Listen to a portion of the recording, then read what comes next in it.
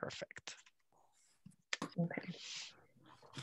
My name is Alicia Walker, and I'm calling this meeting to order as co-chair.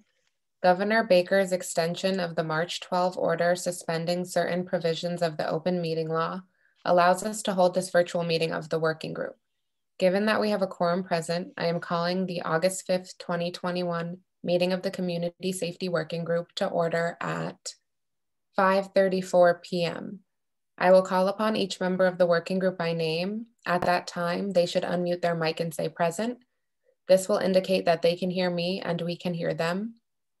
Please remember to mute your mic after saying present. Deborah Ferreira. Present. Russ Vernon Jones. Here. Pat Ananabaku. Here. I want to take a couple of minutes to review the agenda. We will first hear any public comment that members of the public want to provide to the working group. We will not respond to your comments, but we'll listen to your comments carefully. We will then hear comments from members who have something to report to the group, and we will get right into the agenda as follows. First, a discussion on community policing guided by the questions submitted by Russ Vernon Jones. Second, resident oversight board in regards to membership, stipend, and consultants. Third, the standing committee. Fourth, subgroup check-ins. And fifth, CREST implementation follow-up. Our first order of business is the public comment section of the agenda. If any member of the public would like to make a statement, please raise your hand. I will recognize you and ask Ms. Moisten to turn on your microphone. I ask that comments be limited to no more than 3 minutes. The working group will not be responding to your comments, but we will be listening carefully.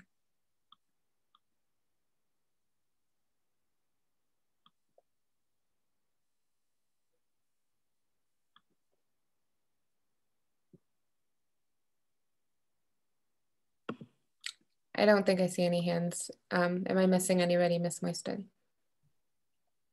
Okay. So at this time, I would like to move to the members report section of the agenda. If there's anybody who would like to update us on any work they're doing or events that are coming up, does anyone have anything that they would like to share?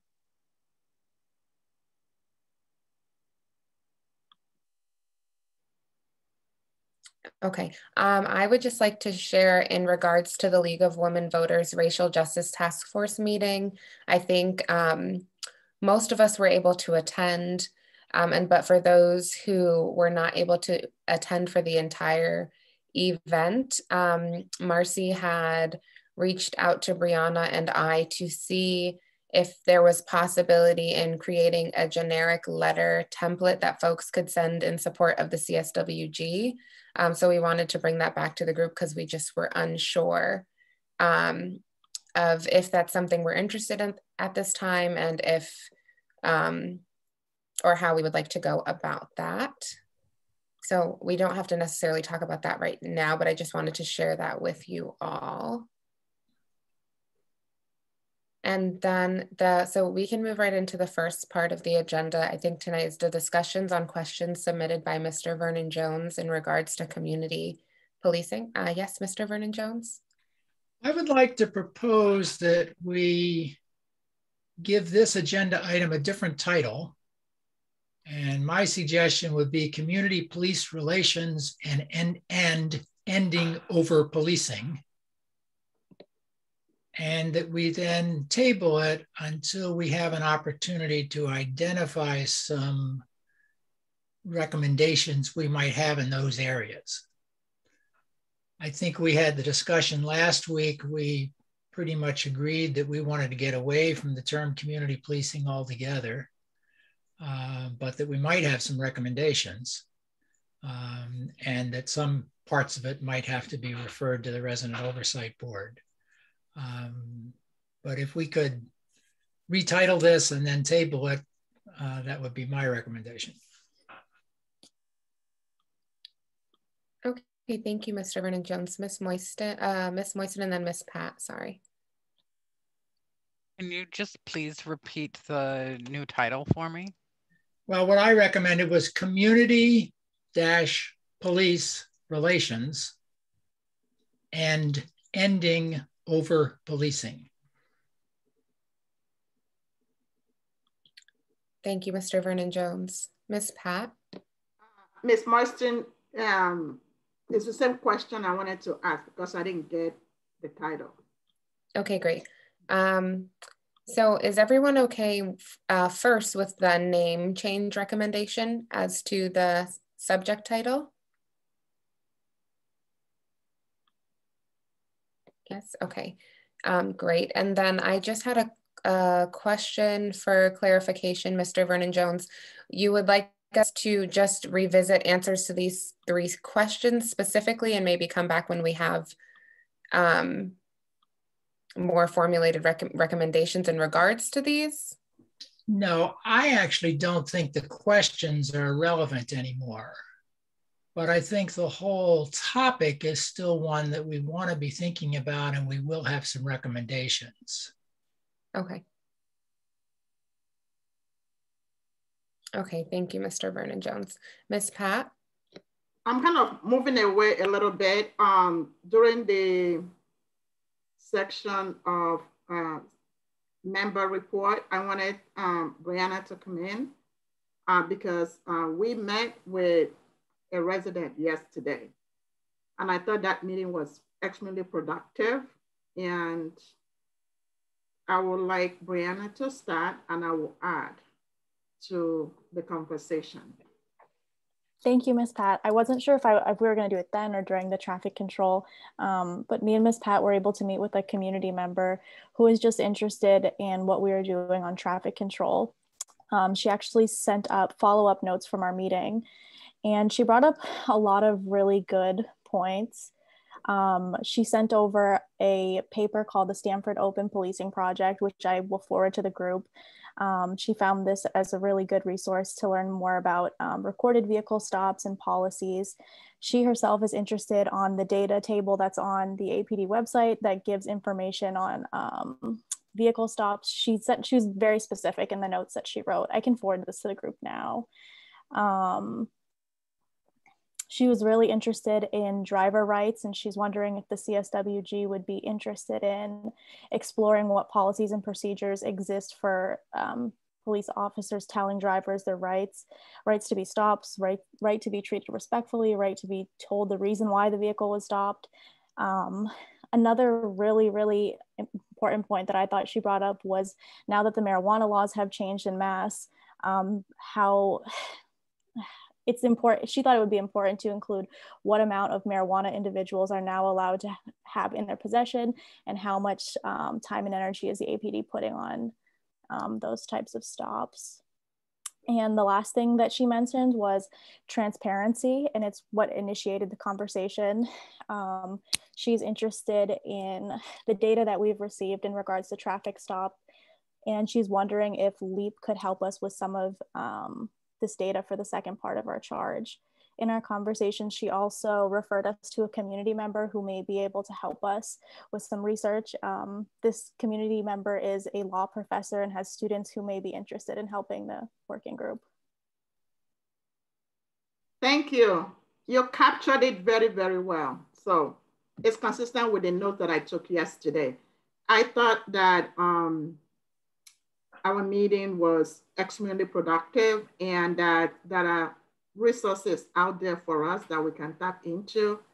And in terms of the traffic control, definitely, I think it would be a great idea for us to consider reaching out to a professional who has a legal background. I mean, we have, you know, the advantage also of having Deborah on our team that, you know, just overextended, but it's really good that we have community members who, you know, really want to help our group with our projects. So it was an exciting meeting. It was 1 hour, but, you know, she really raised a lot of questions for us with the traffic control. And we also talked about the surveillance camera, right? Yeah, we talked about camera and, you know, locations where it could be and so on and so forth. It was a very good meeting. Thank you, Ms. Pat and Brianna. Sorry, Mr. Vernon Jones, Deborah, and then Brianna. is the name of this community member confidential? And, No. and No. who's the community member and who's the lawyer? Oh, we're not going to share the lawyer yet because we have not approached her. That's the only reason. That's the only reason. The community member actually is a retired professor, Miss Martha, right? Yeah. Is that helpful? She has attended our she's listening to our meetings and be very supportive. If it's also helpful, I can just forward the group the notes that she sent me as a follow-up, because I know that was a lot of information all at once. Yeah. So perhaps in our next meeting, Ms. Moistin can put it as part of the packet or something. It's not confidential. Yeah. Thank you, Ms. Pat and Brianna. Deborah? Yeah, thank you for getting that valuable information. You know, obviously you all know I'm interested too in some recommendations around traffic stops, and obviously police not being involved in them and moving violations and all of those things. Yeah, whatever information you all can send our way. And that was one of my questions. Do we have like a date when we're going to be discussing traffic violations? I'm still reading up on it, so it's not like I'm ready to have that discussion myself, because I know there's a lot of articles, and I had asked Brianna to send me some links, so I'm still kind of going through some of those, but I think that would be good just to kind of have like a date when we can discuss it and you know, and share some ideas. Or I know that you all had started the document also, maybe just reshare that document. And then, you know, for me, I could obviously add to that too, you know, when we have a date that we're going to be discussing it. And then I do have a comment about community policing, but let's finish up this discussion, I guess, and then come back to me for that. Okay, thank you, Ms. Ferreira. Ms. Pat? So I like to make like lists and deadlines and move on. I like to work in bits and bits, you know, like that. That's, you know, that's where my brain works. My thinking is that we spend, you know, a lot of time on oversight board, and I thank, you know, Mr. Ross for that. I'm hoping that we'll be able to submit something this summer to the town manager so that he can start recruiting the board. And I'm also hoping that we'll be able to wrap up the traffic control or whatever, hopefully also the end of the summer. And I know it might feel like very tight, but we're going to have a week off. I'm hoping that we will use that time to, you know, catch up on readings and everything. Because once we're in September, we only have 1 month left. And then at some point we need to figure out what do we need to tackle next? And then what do we need to hand over to oversight board to complete? Because since the town manager is not really telling us whether or not, you know, he wants us to get a consultant, it looks like we're on our own. So we need to figure out basically what we can accomplish between now and end of October.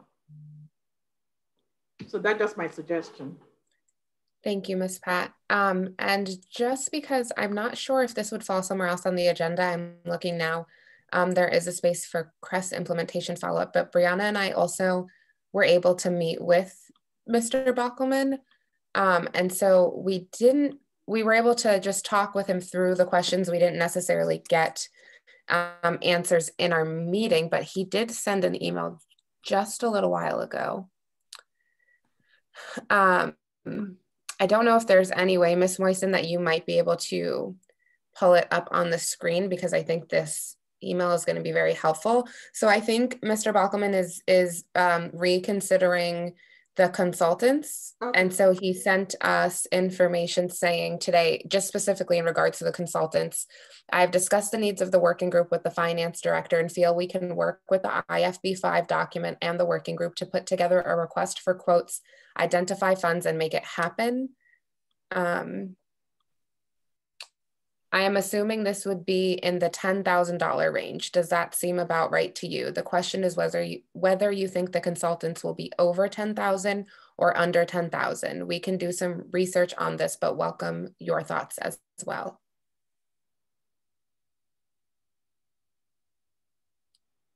Can you see it?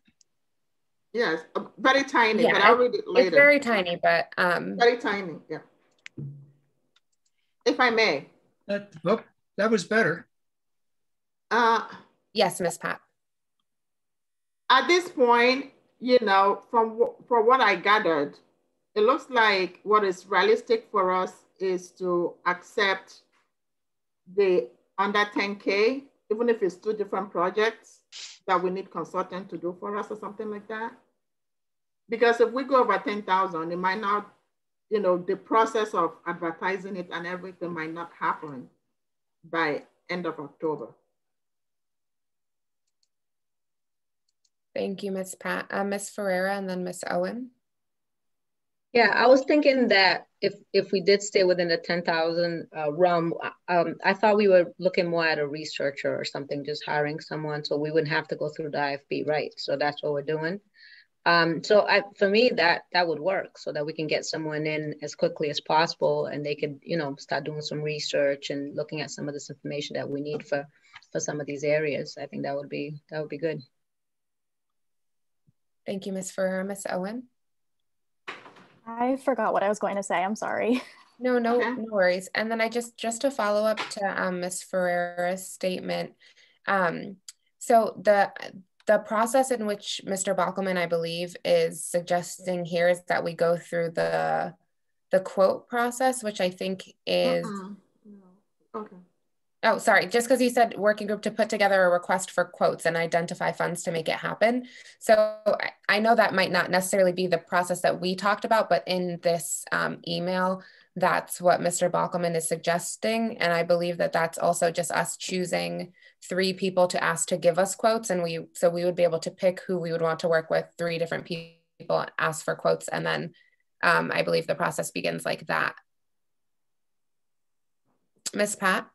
I'm just worried about time. I kind of like Mr. Ross's suggestion several months ago about the concept of researcher, if it's at all possible, because time is of the essence. We really need to, you know, get folks going, to get this going. Thank you, Ms. Pat. Mr. Vernon Jones. Well, I'm in agreement that in order to expedite this, you know, I think it's okay that we assume something just under 10,000 so that the quote process can be used. But I think we, you know, if we feel strongly that we want a BIPOC person or group to do this, the only way you get that with the quote process is you only ask BIPOC folks for quotes, which is perfectly legitimate. You know, with the quote process, you can choose who you ask as long as they're reasonable people. I mean, you know, logical ones to ask. But I'm not sure we have an agreement with the town manager about what kind of people we would request quotes from. Thank you, Mr. Vernon Jones. Ms. Pat? The way I'm thinking, I think we should just go with 7Gen that started the work for us. And if they need expertise on certain of the topics that we want them to research, they can, you know, draw the person. For example, the law professor is a BIPOC person. You know, if they think they need, you know, her services, maybe they can collaborate. It's an example. They can subcontract or something as researcher. Thank you, Ms. Pat. Ms. Ferreira? Yeah, I mean, yeah, again, time is of the essence. I guess my thing would be that Alicia and Brianna, since you all are the ones in touch with Mr. Bockelman, it would be to just kind of get back to him and to say, okay, you know, I'm fine with 7th Gen too. And of course, we have to figure out if everyone's on the same page about 7th Gen, since they already know us, they already did the first part. But really what we'd have to do is just tighten, because we've done a lot of work already too, though, since we did that IFB document, maybe tighten what it is that we need for these remaining months. And then like Ms. Pat said, you know, they can obviously pull from other people, but it really is going to have to be a tightened kind of scope of work, so that they're able to stay within the funding limits, and also, you know, in terms of what it is we need. And we're going to have to be very specific in terms of what it is we need for these remaining months. But yeah, I think we should just kind of go with, okay, yes, let's go with, you know, if we can, as opposed to getting 3 quotes. I don't know about all that, but I would rather just go with a entity, work with them, and then go from there. But so you know, so my thing would be follow up with Mr. Bockelman to see if that would be an option. Thank you, Ms. Ferreira. Ms. Pat? I'm also, in addition to just, you know, the timing, in an ideal world, you know, we would do the, you know, explore, you know, quotes. However, as we can see, you know, fatigue is already setting in. You know, we don't have all our members every week. You know, that's a sign. You know, I'm worried about burnout, about, you know, stress, and we have other lives, you know, beside this. And I know we're doing a service to our community, but I always tell people self-care first. And this is one of the ways to do that. I appreciate the suggestion about, you know, contacting BIPOC folks for quotes. I mean, that's fine too, but again, that means then we have to have a subcommittee to interview people, to deliberate who to pick, you know, who, you know, come close to the budget, or the, you know, it's just like, at this point, I'm in the mode of like, let's get done work as much as we can with the help and wrap this up. Yeah, before we lose everybody. Thank you, Ms. Pat. Mr. Vernon Jones? I just looked back at my notes from our meeting with Anthony. And if we stay under 10,000, we can just, the town can just contract with someone. They don't have to go through the quote process or the IFB or RFP process. But it would require our coming to some agreement with the town manager about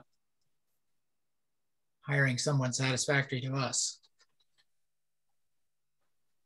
Sounds good to me. And so I also just want to add, Brianna and I have a meeting, a follow-up meeting scheduled tomorrow with Mr. Bockelman, so we can bring all of these things to him tomorrow. I just want to be clear in what exactly you would like us to relay to him, that we're interested in pursuing one specific entity to do this under contract, through contract of under $10,000? Yes. And we don't even know if they're going to accept or not. We don't know. Yeah. Right. So do you want us to hold off on suggesting a specific group and just say that we want to go through that process, or do you want us to also gauge his interest in 7Gen, working with 7Gen again? I think we should suggest 7Gen when you guys meet with him tomorrow. Mr. Vernon Jones? This is a delicate thing to talk about in a public meeting, but some people have suggested to me that town council did not have a lot of confidence in 7Gen. And I don't know whether that matters, since whoever this is, we're going to take their work and put it into our report, I think. We're not as much, I don't think we're as much looking for a report from the consultant to the public report. We're looking more for, I think, for them backing us. But I don't know whether others know more about that, or how we might explore that. Thank you, Mr. Vernon Jones. Ms. Ferreira? Yeah, I guess for me, Mr. Burns-Jones, I think that's the thing that I would want to hear, and I don't have that information. I know you posed that question. I don't have that information, but that's what I would want to hear more about, because for me, I was satisfied with their work. I thought they did a very good job. They provided the data we needed, and they did what we needed them to do. So I wouldn't have an issue with continuing forward with 7th Gen. So I don't know, what the the rumors are, or what's the concrete information behind it, because I'd love to hear it if there was some.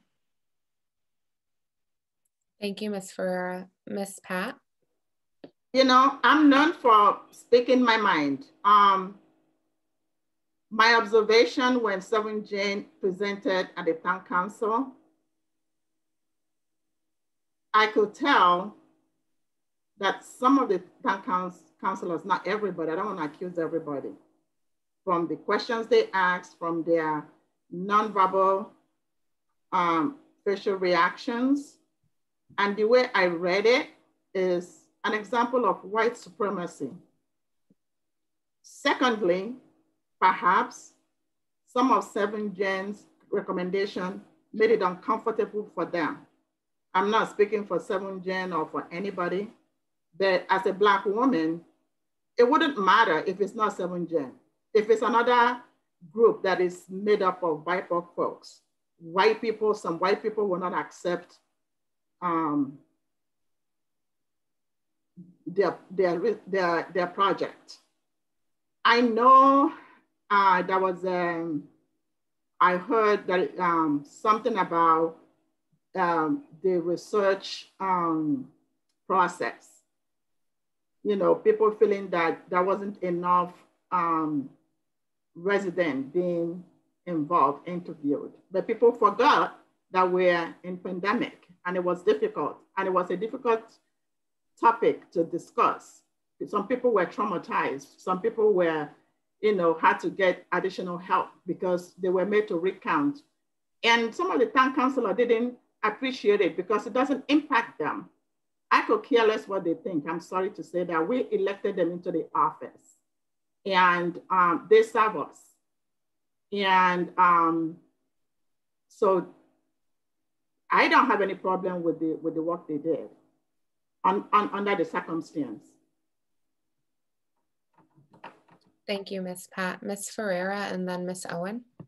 Yeah, and I'm in agreement with Ms. Pat too, because as Ms. Pat was talking, I was thinking more about it. And that was something too that I now, kind of thinking back on it, I do remember just kind of like always the questions about, oh, why don't you have more data? Why don't you present more information, when it was, wait a minute, the data is there, the information is there. However, because the information was something that, the town councils and others felt very uncomfortable with, then I think it's something that's not easily digestible, and then therefore you're uncomfortable with it, and then you don't know what to do with it. But for me, the data and the information they presented were very clear. And they actually did an extraordinary amount of work, given not only because we were in a pandemic, but the fact that we gave them no time. I mean, there was no time. And then again, this would be the situation that they'd be under again, but they proved that they could do a lot with a short amount of time. So that's why for me, I'm kind of like, I don't like to work off of conjecture, or just rumors and stuff like that. My thing is, where are the facts? I know the facts in terms of what they did, and that they did a very good job. I don't know the facts in terms of they didn't do a very good job, or that, besides making people feel nervous, because they were presenting things that, yes, is reality and are going to make people feel uncomfortable, and it's dealing with people's realities that people of color and BIPOC people who we feel uncomfortable every day, and that's our realities, and we have to live with that. So for me, again, unless someone brings forward some real hard facts here, evidence, facts saying that they didn't do a good job, or they did something that wasn't okay, I don't have any issues with moving forward with 7th Gen, especially since we already have a relationship with them. For me, they did a very good job, and we need to move forward with time being the essence. Thank you, Ms. Ferreira. Ms. Owen and then Ms. Pat. For me, I thought what the disconnect was, and I could be wrong, but I thought this was discussed like probably like a month or a couple of months ago, was having consultants that had a legal background so that we could look into mutual aid, police contracts, union contracts, and policies and procedures. So I think 7th Gen did an excellent job for the first part of our charge, but what I'm worried about is if the town manager is going to find that their experience aligns with what we're asking in the second IFB that we have. Thank you, Because Ms. I Owen. thought that was the concern. Thank you, Ms. Owen. Ms. Pat and then Mr. Vernon Jones, if you still had your hand up. I just want to add one more point. First of all, I want to thank Mr. Ross for raising this, because I'm glad that you actually did it, so that we have opportunity to discuss it in public. So another issue was, I could tell that some of the councilors were uncomfortable with the amount that was paid to them, but they didn't have any problem paying similar amount to a consultant that will help with business recovery of businesses downtown, which is actually benefiting the landowners and commercial building owners, the BID. And they didn't have any problem approving more than $100,000 to fix the front of the town hall. They didn't have any problem to approve some money for dog park. Should I go on? And so the society is used to shipping BIPOC folks. Like, we don't deserve our skills and talents. That's where that is coming from too. We have to beg for the second part of the project. I want people to just think about this for a second. Imagine our group are mostly white people. Our task, the help we're asking for will cost more than 200K or even more than 100K. And in terms of legal aspect of the work we're looking for, and I can speak for 7th Gen, I will hope that they can subcontract with people with legal expertise. They started the work, and I'd like them to complete it. If this group were mostly white people, town councilors will not be having any concerns, because I've never had them have any concerns about other consultants and researchers in town that have done some work for them. I just have to put it out there. Thank you, Ms. Pat. Mr. Vernon Jones, and then Ms. Owen and Ms. Ferreira.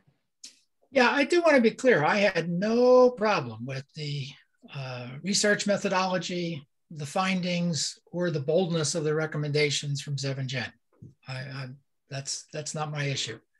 I think the question of whether legal expertise, whether we get more mileage if we paid for it directly than if we had 7th Gen contracting it, is worth at least thinking about. And I don't want us just to keep the those with a white supremacist mentality happy. That's not, I think that can never be our goal. We've got to make the best recommendations we can, get the best information and make the best recommendations we can for the BIPOC community in Amherst. Thank you, Mr. Vernon Jones. Ms. Owen and then Ms. Ferreira. Yeah, I think just another thing too, like I think no matter what consultants we have, the town council is going to feel some type of way about our recommendations, and they're going to feel uncomfortable. And I think the way they treated 7th Gen was just an example of that. I think 7th Gen did a great job. And I think that was just one way of them trying to dismiss our recommendations. And I think going forward, that could be an issue with any consultants we hire. Thank you, Ms. Owen. Ms. Ferreira and then Ms. Pat.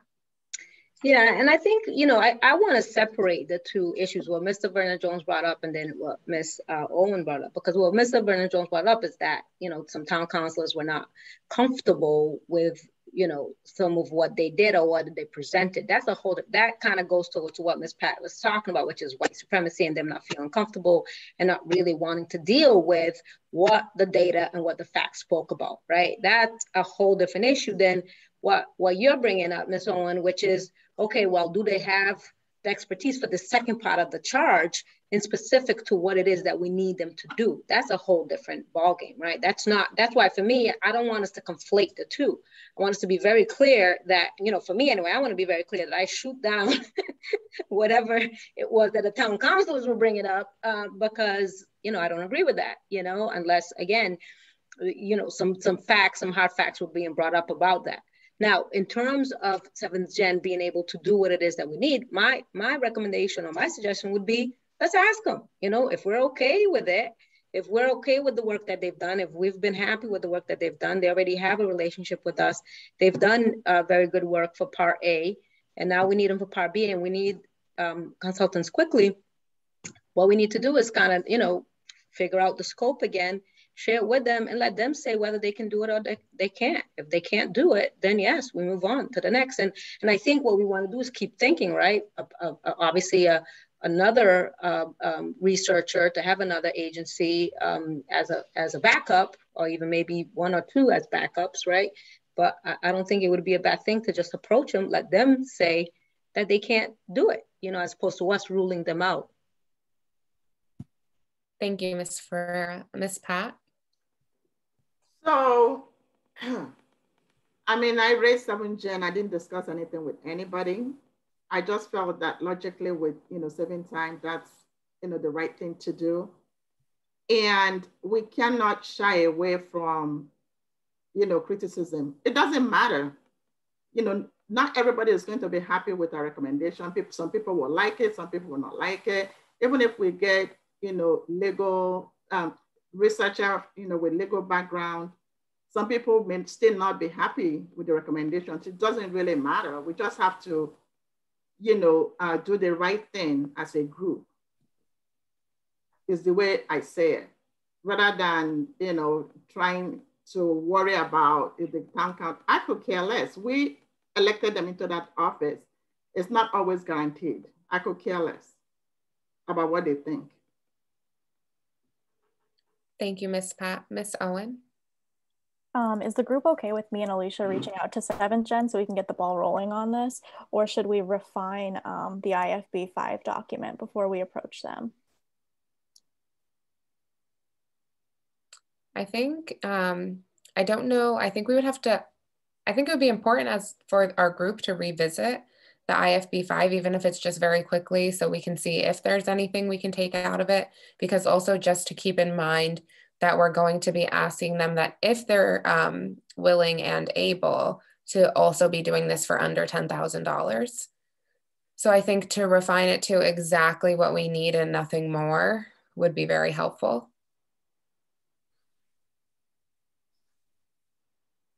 Mr. Vernon Jones and then Ms. Ferreira.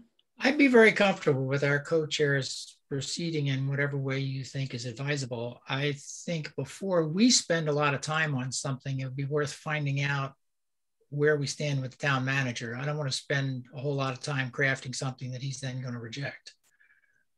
So if you can kind of get the parameters from him before we do any more work on it and figure out, I don't want a lot of delay on this. I think it's important we move forward.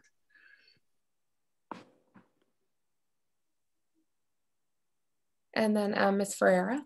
Yeah, I'm in agreement with Mr. Vernon Jones. I think since you all are meeting with Mr. Bachman tomorrow, would be just to kind of give him an idea of where we're going with this, right? That we just want to pick one entity. And I don't think it's a bad thing just to say that, you know, we're thinking about, you know, right now, not that we've decided, but at least possibly thinking about 7th Gen, but to ask him if, you know, what does he think about that? Because like Mr. Vernon Jones said, we don't have time to waste.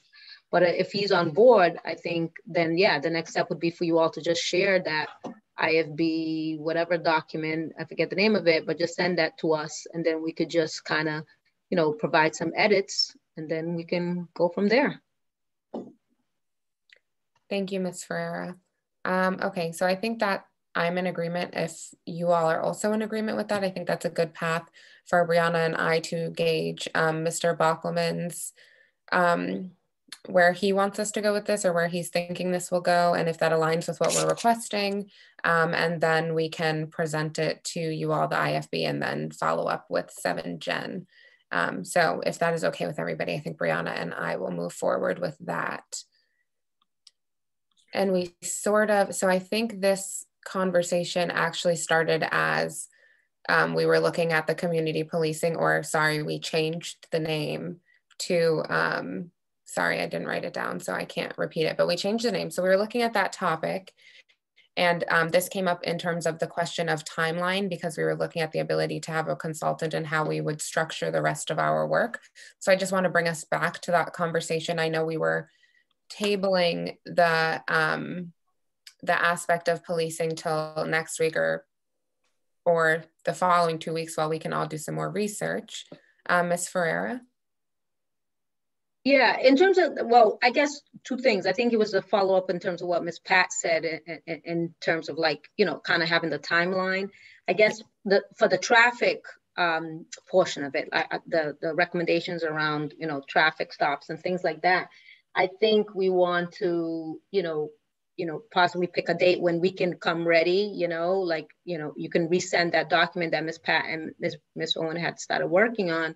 Maybe I'm thinking even like for the 26th, the meeting of the 26th, we could revisit it then. You know, you can share that document. We can add any edits, do the rest of the readings that we need to do for that, you know, for the 26th meeting. But then in terms of community policing, you know, I know Mr. Vernon-Jones, you said that, you know, we need to look at some recommendations around that.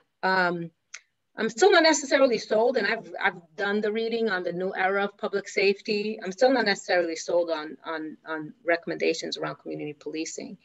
So I just want to put that out there. You know, I guess I could be convinced otherwise if I see some good recommendations, but I just don't know. Besides what, like Ms. Pat has said, which was, you know, doing a whole healing piece and things like that. I'm just not trusting that whatever we put down for community policing would actually happen and would happen the way we want it to happen as, you know, so you know, I don't know. But I guess we could revisit that and have more of a conversation. I know I would not be the person to write any recommendations for that, because like I said, I don't even know if I would write any recommendations for it, but I guess I'm open to discussing it further. Thank you, Ms. Ferreira. Ms. Pat, and then Ms. Owen. So my approach, regardless what we call it, so Mr. Ross is suggesting community police relations and ending over policing.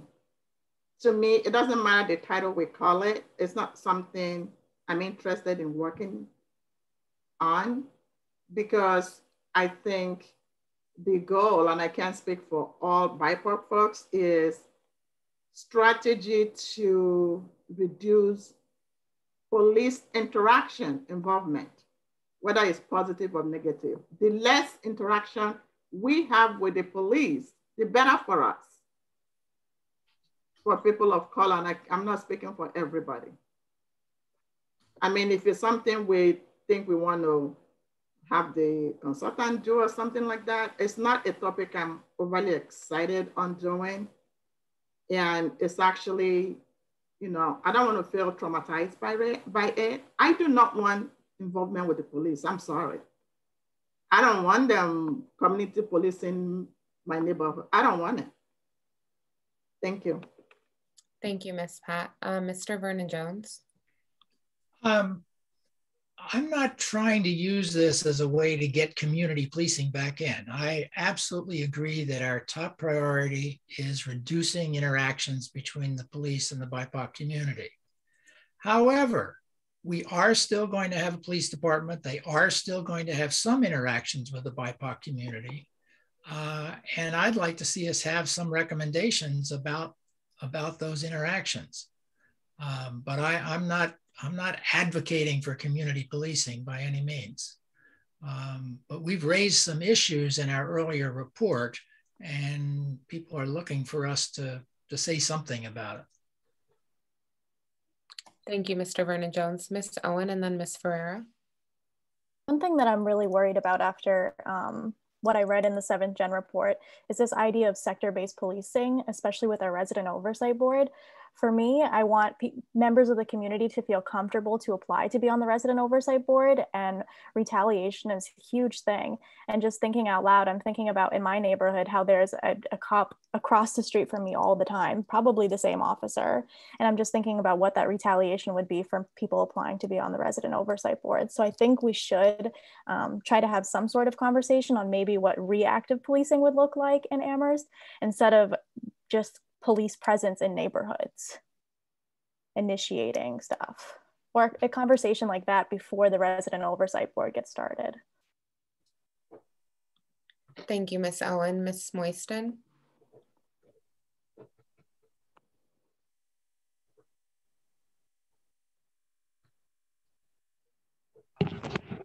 Just to be clear, I just want to make sure, are you saying revisioning and reimagining what the police department looks like now, moving forward? Is that what you just said, or? I was more referring to I don't know, to reactive policing. Like, one of the things that in the 7th Gen report was that police initiate calls and are initiating stuff. And I think it's from all of the police presence in Amherst. For me, I live in North Amherst. There's so much of the Amherst Police Department here, and then 2 miles down the road, there's the UMass PD. I think reducing police presence, and also instead of them being posted up to leave the police station when they're called and not just wait.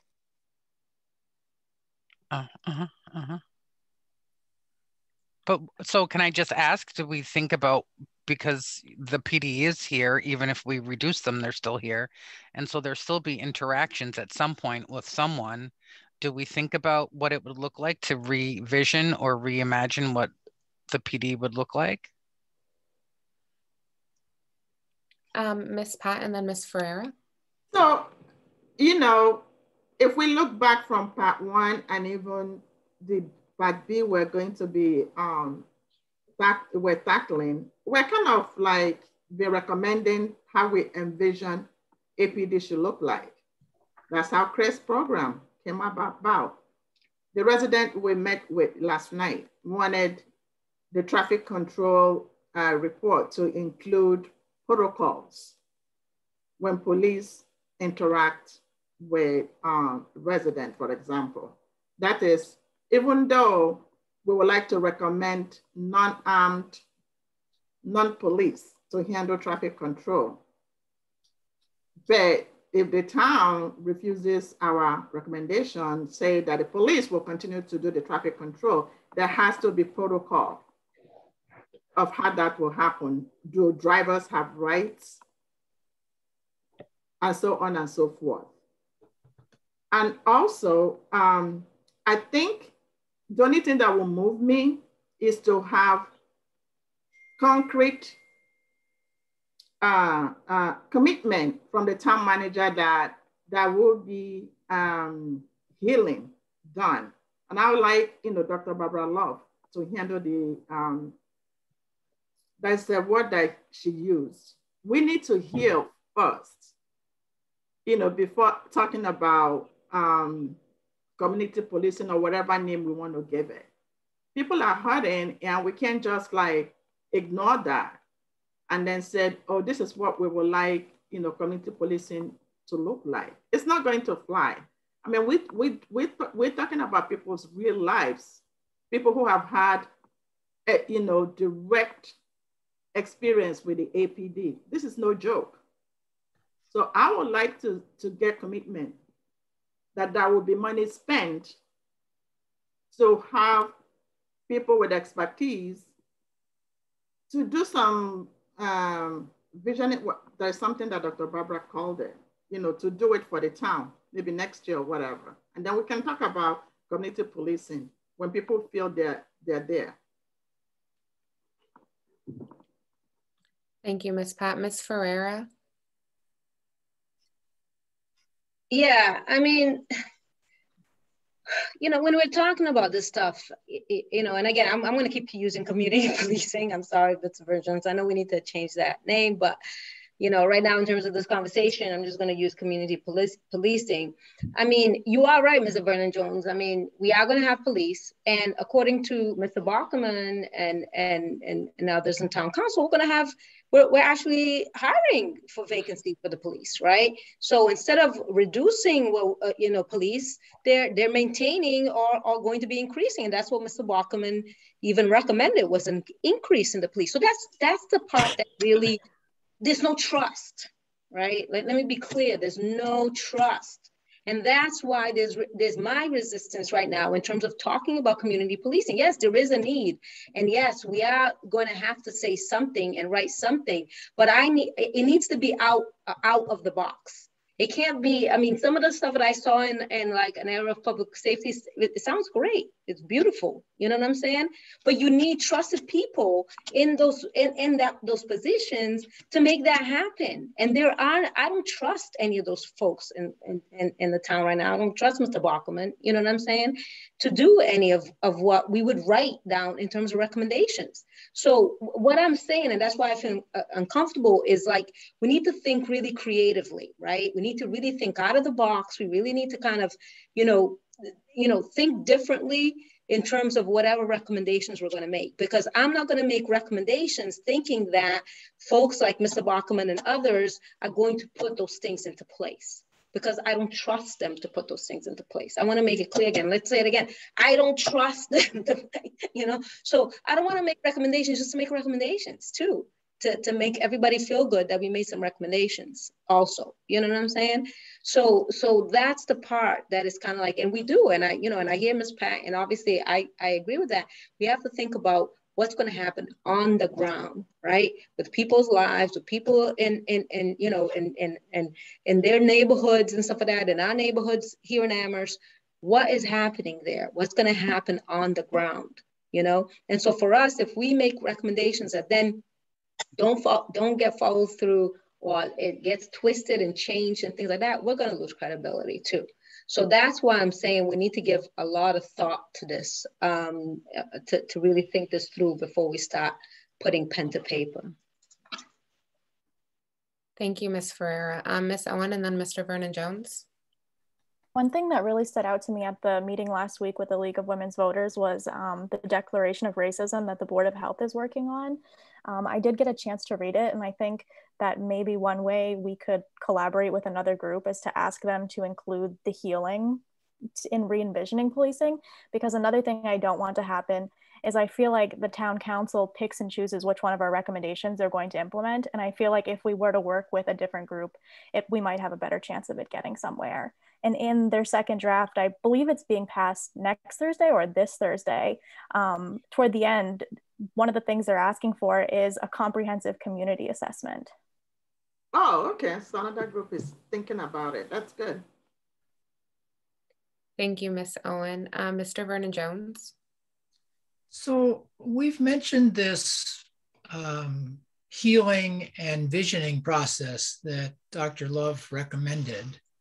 I've been sort of assuming that we had an agreement that we were going to include that in our next report. Is that something we can decide now that, yes, we're definitely going to do that? And then Ms. Ferreira, and then Ms. Pat.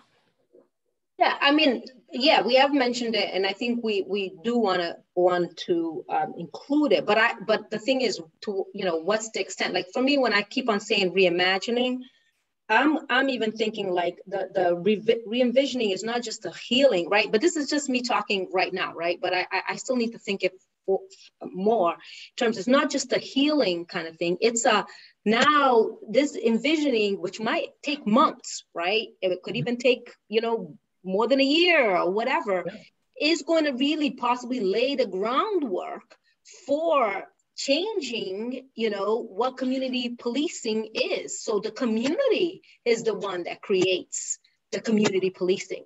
Mm-hmm. No, not even us. You know what I'm saying? But it's the community, and when I say the community, I'm not saying the majority white community. I'm talking about BIPOC community, folks that are marginalized, folks that are English as a second language, folks that have disabilities, mental health issues, so on and so forth. those are the folks that we need to get through this envisioning process to create possibly, you know, some of what needs to happen, right? And we need to have people there, you know, to go through the visioning. So the town members and so on and so forth, all have to be there, right? So that it's all, you know, everyone creating together, as opposed to us putting some stuff on paper that then is never going to go anywhere. So I think this envisioning process is not going to be as simple as just saying, yes, we're going to do envisioning with Dr. Barbara Love. Yes, that's going to be part of it, but what else is going to come out of it? We need to describe those things, because I think that's really the basis that we can grow upon this. That's what I'm thinking right now, you know, as opposed to the traditional, let's make recommendations around community policing. Thank you, Ms. Ferreira. Oh, sorry, go ahead, Ms. Pat. So, you know, a couple of things that, you know, come to my mind is, I know that our group is really pushing for the visioning, the healing of our town. It's one thing for us to recommend it. It would be great if the coaches can get a commitment from the town manager tomorrow when you guys meet with him. Is it something that he will support? Because if the health department is also wanting community assessment, it's just calling it different names. So that means, you know, it's not just us, you know, wanting it. There are other groups that would like something like this to happen. When we get commitment from, you know, from him, then perhaps, you know, in our recommendation that we want, you know, the whole idea of community policing, what the resident would like to come from the resident themselves, from different groups, to come up with it. You know, I don't know if we can do a good job like us coming up with recommendation for community policing. Yes, we have APD and AMES, and yes, you know, they will still interact with BIPOC people, but we, you know, I'm not into just making recommendation for the sake of it. We have to go through process. One example that I keep using is study circle. I'm not saying it's a, you know, healing thing, but what I like about that project was some people use the experience to create something that is a little bit lasting. For example, Radar, where the group recognizes staff, teachers in our school system who go above and beyond to support students of color. You know, that's something concrete, for example. And when I joined that study circle, I had no idea that something beautiful like that would come out of it, that subgroup decided to run with, for example. So what I'm trying to say is that let's not waste our time doing community policing. Get commitment from the town manager tomorrow that, you know, you say go, we'll put it in the recommendation, and said let its resident decide what they would like to see as community policing. Thank you, Ms. Pat. Mr. Vernon Jones. All right, let's get anything that anybody thinks is about community policing off our agenda so we don't have to have this discussion again. I withdraw my suggestion that we retitle it and table it. I propose we remove it. I do think what Ms. Pat mentioned about protocols, about traffic stops, is going to be an important area for us to, and it may not be just traffic stops, but traffic would certainly be a lot of it. And I would like us to try to specify protocols and they can be enforced. Also, my guess is if you try to get a commitment out of the town manager, he's going to ask us for a bigger, better description of what it is. And my proposal is that you suggest that he go back and listen, watch the tape, watch the recording of Barbara Love's presentation to our group. Let's let him start there. I mean, we will have to write something eventually, but that would be a place he could start. Thank you, Mr. Vernon Jones. Ms. Pat? And MS&D have a nice article about that particular meeting. So I'll be happy to forward it to you guys. I saved it. That would be helpful. Thank you, Ms. Pat. And so I just wanted to make a few comments also, just mostly in regards to Deborah's idea of re-envisioning something new. And just the more research that I do, I think everything's pointing me also in that direction. And so I just wanted to share, these are all things I know you all know already, but I signed up for an ACLU course, Racism in Policing. And some of the things that we talked about this week were the fact that communities of color are underinvested in every single aspect besides policing and punitive programs, and that they really would benefit from life-affirming alterations like education, and that those things would be far more successful in reducing crimes and recidivism, like having people have any involvement with the legal system in that kind of way. And we also talked about police reform and how, for example, Minneapolis in 2014 went through an entire huge police reform under the Obama administration for national and punitive building community trust. And that was just years before the murder of George Floyd.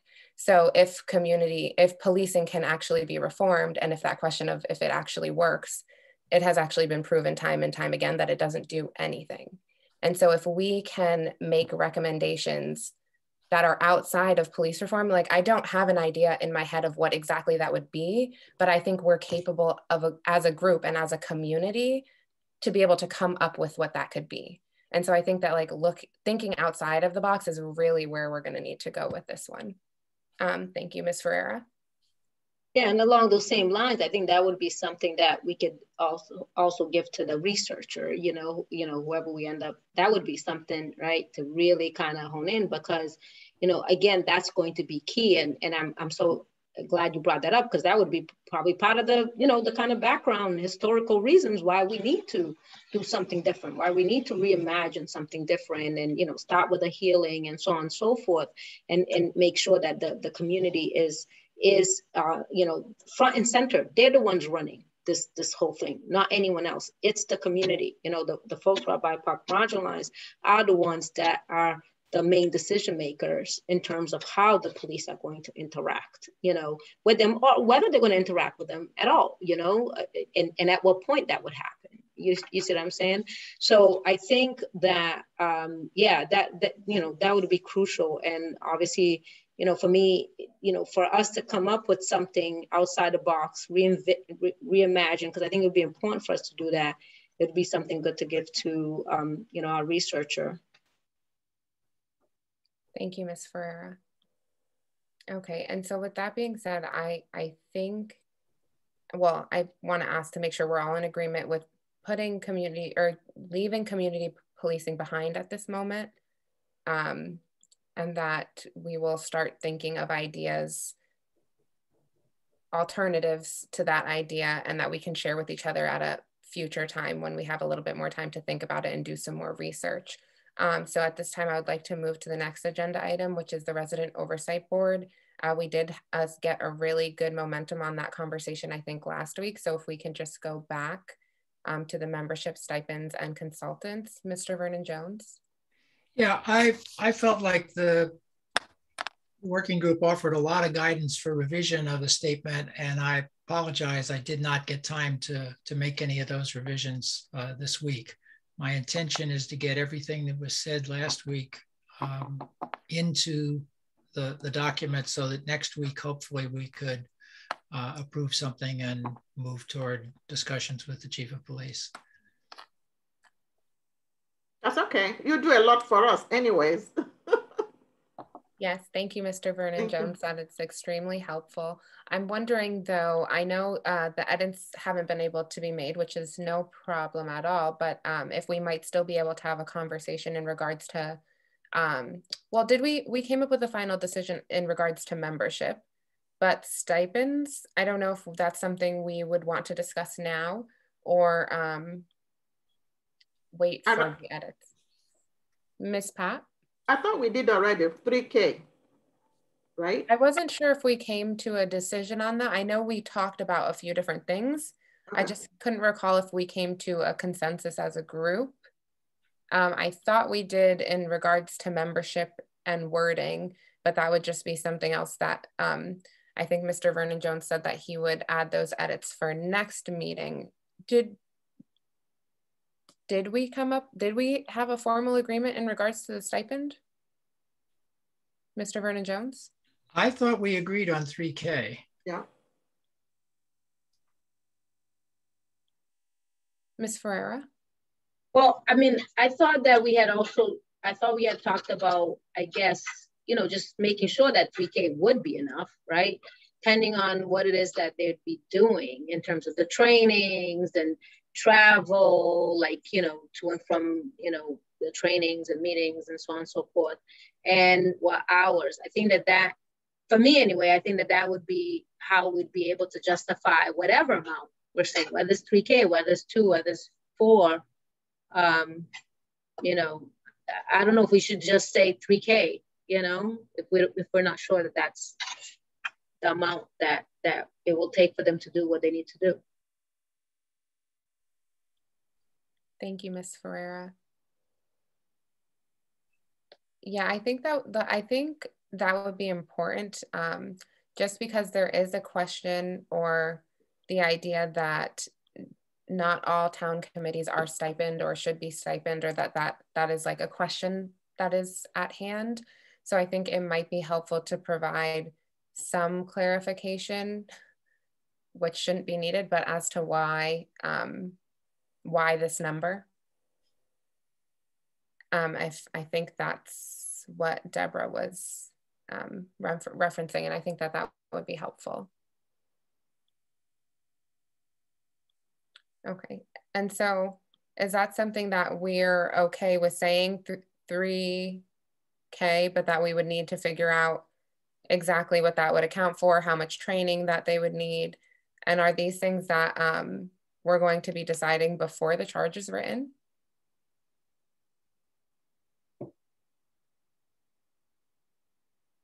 Or do those things come, like, do we decide on trainings for the Resident Oversight Board after the charge is written or beforehand?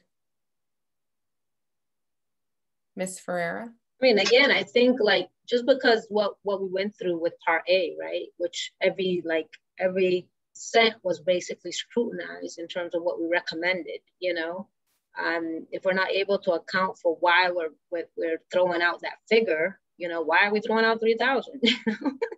Do we have a reason why 3,000 is the magic number?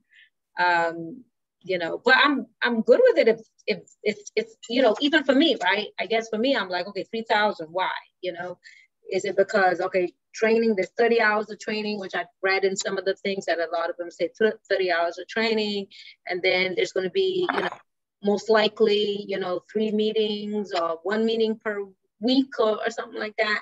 There could possibly be a couple of investigations of you know, a month or something. I don't know, you know what I'm saying? I mean, I think it would probably be good. It's obviously it's not going to be anything exact, but at least a guesstimate to say, okay, that equals the 3,000 number. Because I'm just saying, because we got questions so much about everything that we wrote down. Thank you, Ms. Ferreira. Ms. Pat? So I propose the 3K because from what I heard through grapevine that the town council, you know, it would not look nice for the governance to make less than the oversight board. That's one thing. The second thing is that this board is going to be dealing with one of the most powerful, feared institution in our town, APD. I mean, if we're lucky to recruit, you know, BIPOC folks, that would be great. People are putting everything on the line to join will be putting everything on the line to join the board. But retaliation, even though it will be forbidden, you never know. It will be one of the most difficult board to be in if you're a BIPOC person. That alone should justify some sort of stipend. Because you're dealing with police, they're very powerful. Yeah. You know, there's always the potential of revenge. They know where we live. they you know, if they want to target you, they target some people, they will do that. So that's the way I look at it. In terms of trainings and stuff, I guess I'm not understanding. Is the training going to be outside Amherst, or is it going to be during the meeting or during when people are working? You know, do people want to get compensated for taking time off from work? I guess I'm not understanding do we know the timing when the board members will engage in trainings? Yeah. Thank you, Ms. Pat. I think those were I also have those questions. Mr. Vernon Jones. Yeah, I don't think we really know exactly how the training is going to go. I assume that some of it will be that it will be in Amherst or, you know, online. Okay. That some of it will be additional meetings for the purpose of training the board. Some of it may be like national webinars that the board is required to sign into, but, you know, at non-work hours. And that it is going to take some time. But I don't think we're talking about having people not in the current COVID situation, you know, traveling to something. Oh, okay. Okay.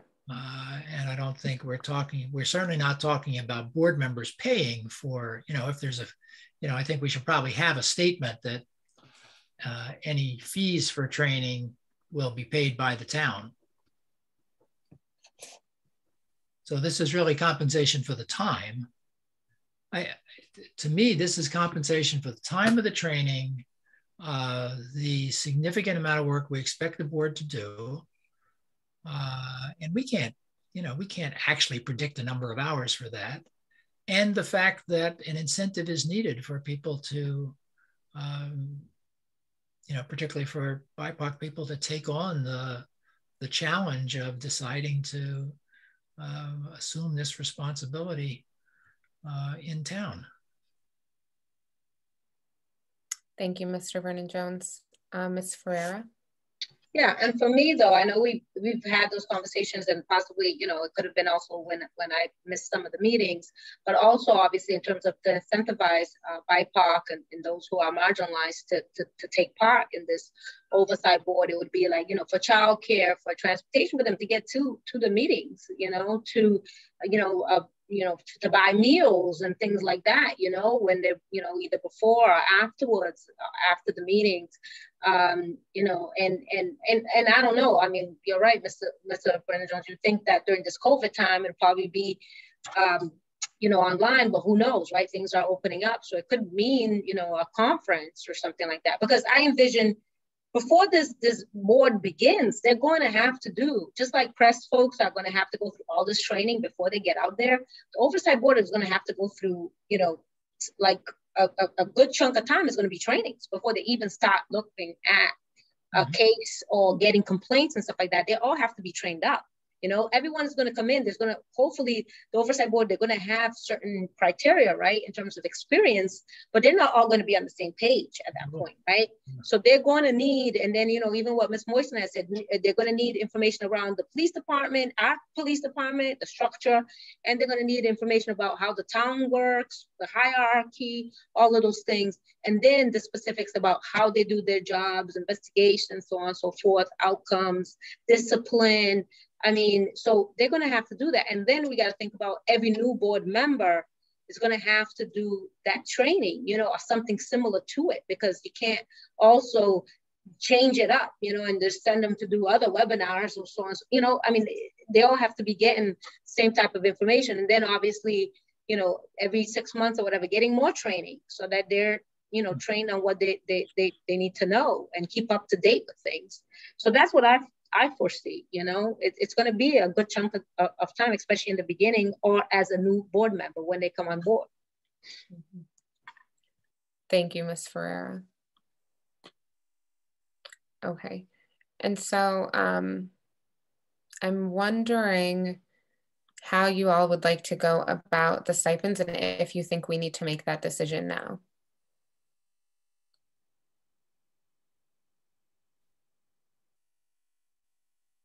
Because I know Mr. Vernon Jones has agreed to propose these edits, hopefully for next meeting. So if we came back to this document at next meeting, would you all be prepared to revisit the stipends then, or would you like to visit it now to be included with the document with the edits for next week? Miss Pat? Oh, I thought we're doing the later to, you know, to include it in the edits. I mean, for what everybody have shared so far, I think it's a strong, compelling reason why we're suggesting 3K. With that incredible amount of time and incentive for especially BIPOC folks. So I think it should convince the town council.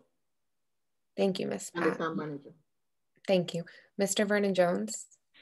My suggestion is that I write a separate document or section that gives the rationale for having a stipend at all and includes all the things we just talked about. I think I got notes on most of it. And that we put in 3,000, but we have this long explanation about stipends. You know, we know what kind of committees you get in Amherst without a stipend. You get almost entirely white. You get you know, a lot of older retired folks. And that's not the kind of committee that is going to build trust in the police.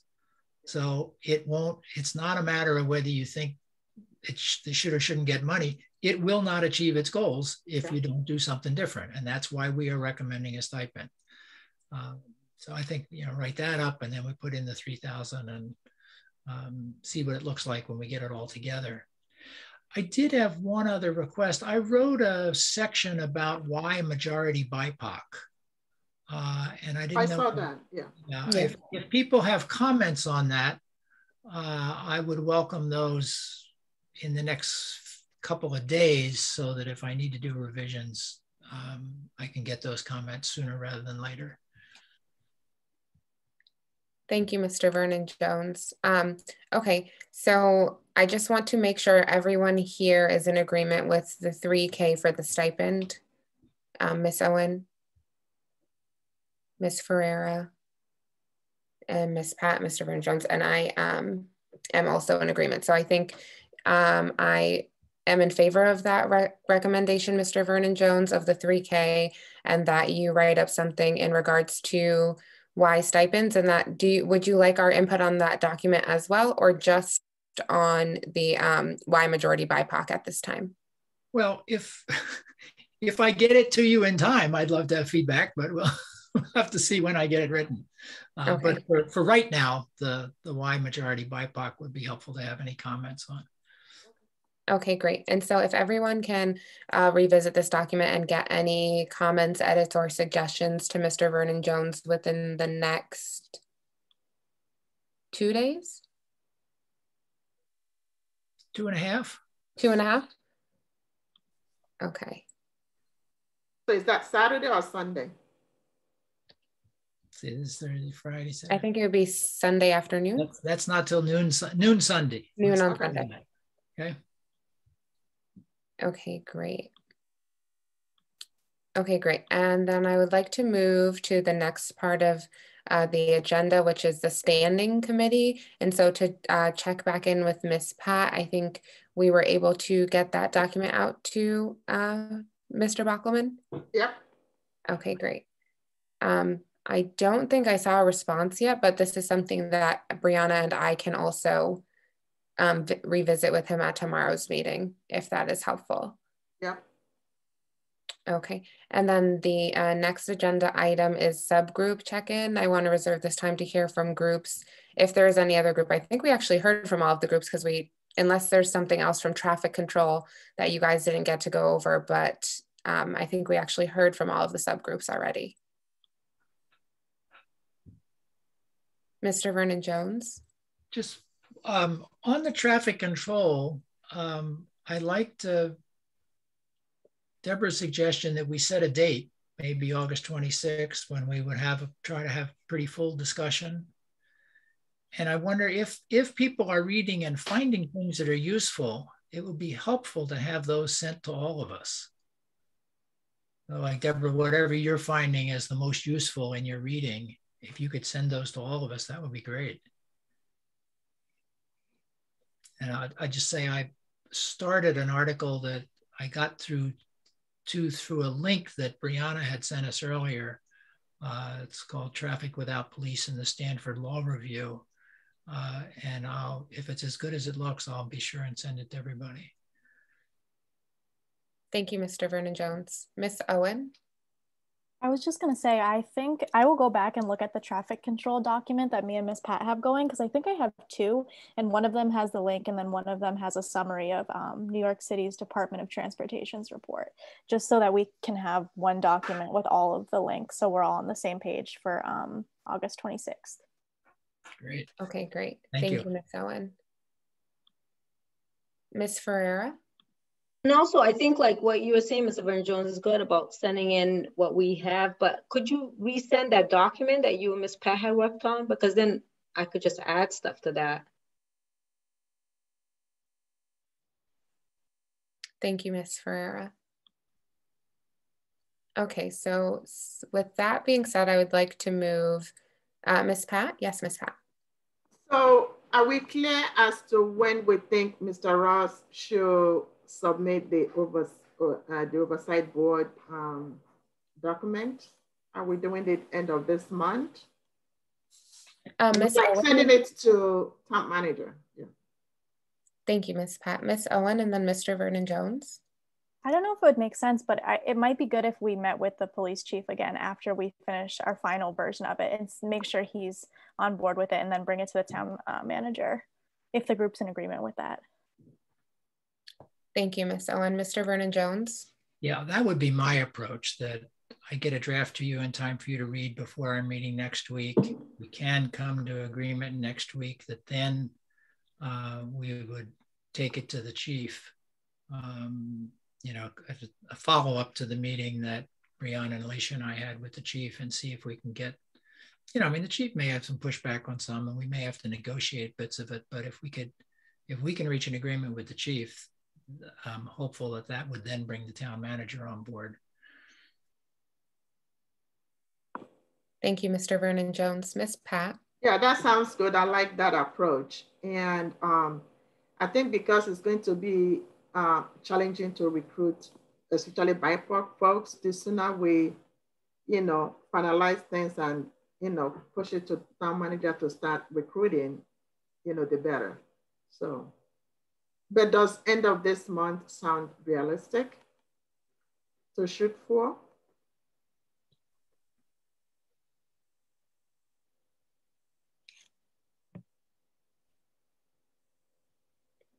Mr. Vernon-Jones? I think we could shoot for that, but I don't think we know until we see how the conversation with the chief goes. You know, that may be a process, and I don't want us to rush that process any fair, you know. We want to succeed in that negotiation. Sure. Yes, Ms. Pat. I don't want us to disband before putting in place. So that's where my thinking is coming from. That, you know, that is a oversight board in place, even if it's few weeks overlap with CSWG before we finally disband. Yeah. Yeah. Not to give any reason to say, oh, we didn't have, you know, there's not enough time to put this in place because CSWG submitted their recommendation very late. I don't want us to have any gap with the two standing committee, board coming on, yeah. Thank you, Ms. The oversight board and also the Community Safety and Social Justice Committee. It would be nice for them to, it would be nice to have these two committees in place before CSWG disband, like, you know, at least by October to set it up before we end our charge November 1st. Thank you, Ms. Pat. I think I'm in agreement with all of those things. And I think, I mean, I do think we need to keep in mind what Mr. Vernon-Jones was saying in case there's any pushback or needing to edit or refine the document. But I do think it's it is an obtainable goal to at least aim for the end of this month. And that if all things do go smoothly, I think that we can achieve that. So I think we should aim for that, but just keep in mind that we may come across other roadblocks along the way that we might have to adjust. But I think that that's a good goal to have in terms of direction. Ms. Ferreira? Sorry, just unmuting. I guess for me, just for clarity again, when does Mr. Vernon Jones want feedback from us?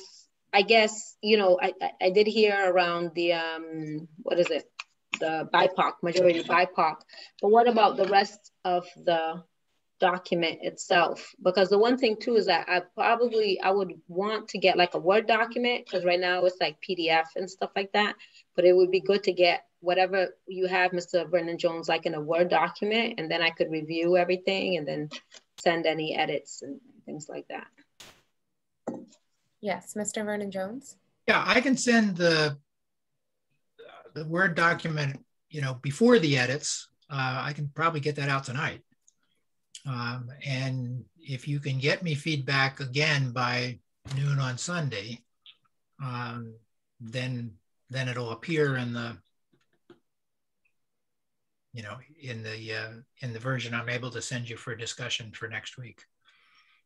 Okay, great. Thank you, Mr. Vernon Jones. Ms. Moisten?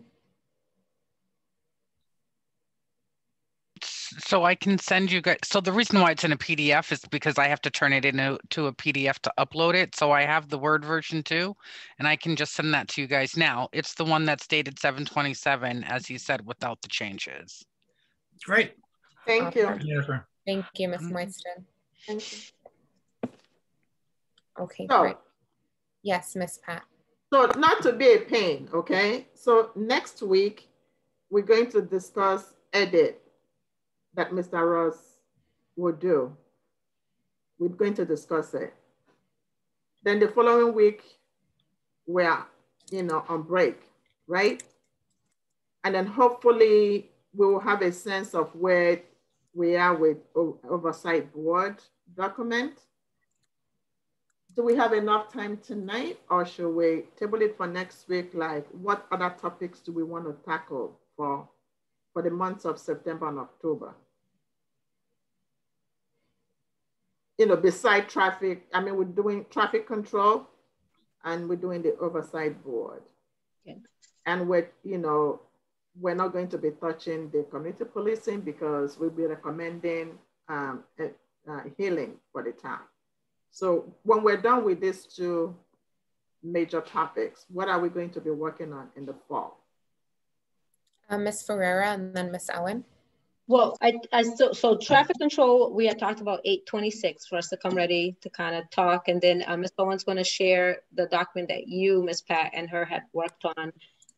Hopefully even like if you could send it out today or whatever, or in the next 2 days, then we'll have that. But I still think though, the community policing, we do need to touch that. I think we need to give that to the researcher because we still want to reimagine, re-envision something different, you know, which is going to include the healing, but it's going to kind of build off of the healing. So I think that that's still something that we're going to need to discuss, I think in September, you know, is going to be the community policing, especially with hopefully some new information that the researcher, whoever that ends up being, hopefully 7th Gen, but if not, whoever else we end up working with can do. So for me, I would like to have that still on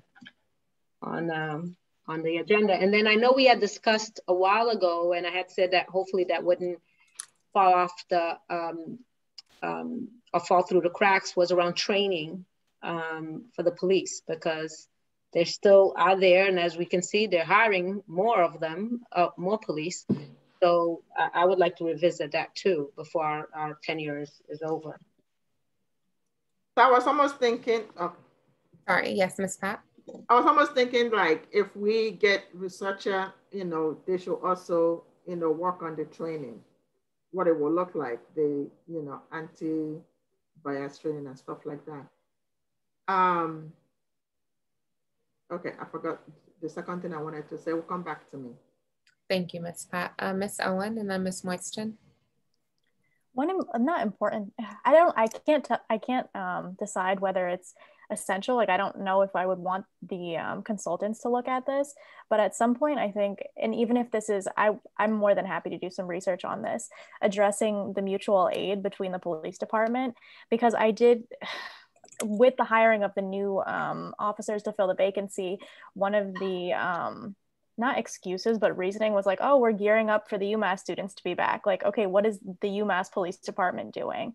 And I assume they have a more funding because they're funded through the state. So I think it would be important for a group to learn a little bit more or have more clarity on what the relationship between the Amherst Police Department and UMass Amherst Police Department is, to learn what mutual aid really means.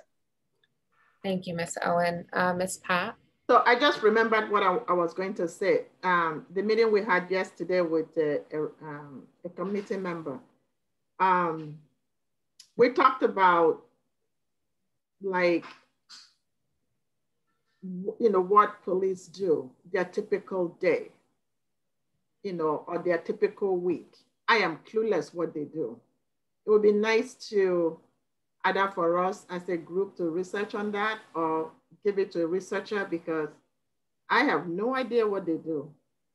I have no concept what they do. So it'd be nice. I don't even know. I've read it, like the chain of command and how things work, but not, it would be nice to have some sort of written document for the benefit of the public. If a highly educated retired professor is saying this, it has crossed my mind too. Like, I don't fully, understand the duty of a typical officer. I don't. Thank you, Ms. Pat. Ms. Moisten? So just a couple of things, Brianna. I don't know a lot about the mutual agreement between the UMass and the Amherst PD, except for the UMass PD stays on the UMass campus only. And so all of the folks who live off campus have responses from the Amherst PD, not the UMass PD. They don't come out of the UMass district, if that makes sense. That's the only thing I really know about their mutual aid. The other thing is, and I'm going to try and say this because sometimes I say things and it's A, either confusing, or B, doesn't seem sensitive enough, and that's not the case. So it's similar to what Miss Pat just said, like, we don't really understand what they do on the day-to-day basis. If we take A, B, and C out, they're still left there, and then they have D, E, and F. And then how does that D, E, and F work with the rest of the community? Does that make sense? I think when I asked that question before about revisioning and reimagining what the police department looks like, that's what I was trying to get at. Like, okay, after we pull these things out, we still have a PD here. And then, so what is their job, and how do we want to see the changes of those things that they do change? Does that make more sense? Because I feel like there's this gap of what happens when we pull A, B, and C out, and then D, E, and F are left. And then how does that shape moving forward? What does that look like? And I'm still a strong believer that if, somebody is coming in off the street and they need to go to the Amherst Police Department, that interaction is good. Like, if they're on the street and they're being harassed or something, that they know that they can go into the Amherst Police Department and that's a safe place. People need to be able to know that, and that has nothing to do with race. I'm just saying, like, they're still there, right? And I don't really know what it looks like when they're just still there, and you take out traffic and we take out nonviolent crimes. Right. Thank you, Ms. Moisten. Ms. Ferreira? Yeah, Ms. Moisten, I think that's that's the whole conversation around, like, healing and re-envisioning is to kind of deal with the fact that they're still there, and obviously, like, Mr. Bachman is hiring, more of them and stuff. So we know they're there, and we know there's going to be left there as of right now, even though we asked for them to be reduced. So I think that all of this, and especially that revisioning portion, is going to deal with that. What you're asking exactly. Thank you, Ms. Ferreira. Mr. Vernon Jones. I mean, one of my questions has been how how could each department of the town be a force for undoing systemic racism? How could each department in town contribute to the dismantling of white supremacy? And we're not going to get a full answer by any means, but if we have any thoughts about that, or our researcher can come up with anything about how the police could be a part of such a thing, I think we ought to say so. And that was on our list at one point of, what would anti-racist, non-biased policing look like? The other thing that I'd like to have on our agenda is something about transparency and public access to data. I think some of the stuff about stops and arrests and all of that should be on an easily accessible public dashboard that anybody can read, that gets updated. I mean, I don't know, we can talk about how often, maybe it's once a month, I don't know what it is, but I think it'd be good for us to make a recommendation about what it is we'd like to see and how frequently and how transparent. Now, how quickly that can happen, we learned from the chief that there's something about the people managing their current software are going out of business in a couple of, are widely used by police departments, are going out of business in the next couple of years, and every police department is going to have to do something else. So we may not get what we want right away, but our input might make a big difference in what comes next if we can be clear enough and strong enough about what we think ought to be there in terms of transparency and access to data. Thank you, Mr. Vernon-Jones. Ms. Owen?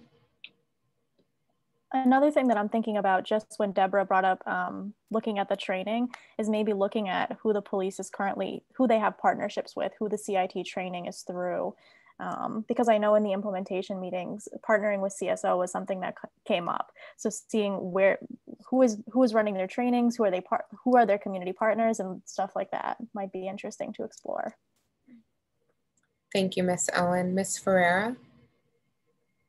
I just have a clarifying question for Mr. Vernon-Jones. So I guess when you were saying about, anti-racist and non-biased policing, and you said about the town, I guess, so are you saying for us to expand it? Because I mean, obviously just dealing with the police in and of itself is enough in terms of be anti-biased and anti-racist. So I guess that's why I'm asking a clarifying question. No,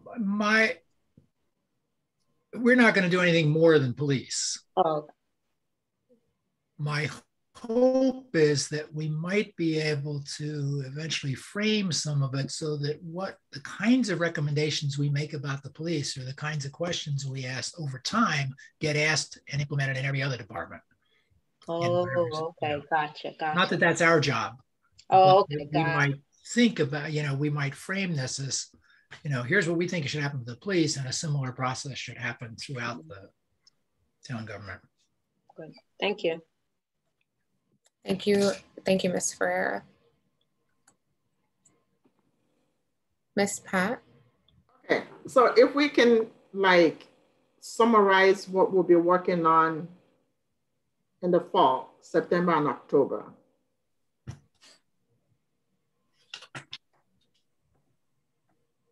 Ms. Marston, did you get the notes? I didn't.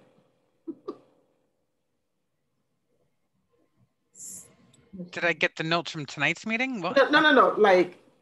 Some of the brainstorming that we just did, like the mutual aid, UMass and planning, like topics we were throwing out that we would like to work on in the fall. Yeah, I took some notes. Oh, you did? Okay. Yeah.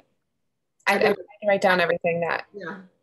Okay. So maybe we can continue the conversation next week. I would like to have an idea as to what our group is thinking that we should tackle September and October, maybe leave 2 weeks time for us to summarize and edit and look and revise, our final document. Do we have date? We're shooting to submit our final report. Is it going to be November 1st or before November 1st? So I actually am not sure. Did we, Ms. Moisten, is our official end date for this group November 1? I believe so.